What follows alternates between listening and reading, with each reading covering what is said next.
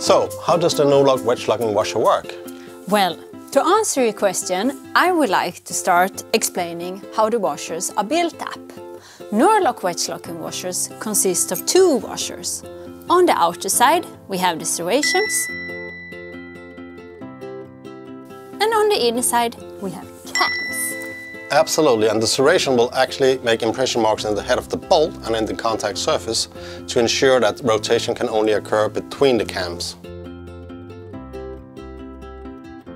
And since the cam angle is greater than the tread pitch of the bolt, a wedge effect will be created. This will prevent the bolt from rotating loose unintentionally. And actually, no-lock will lock due to tension and not friction. Great, isn't it? Yes.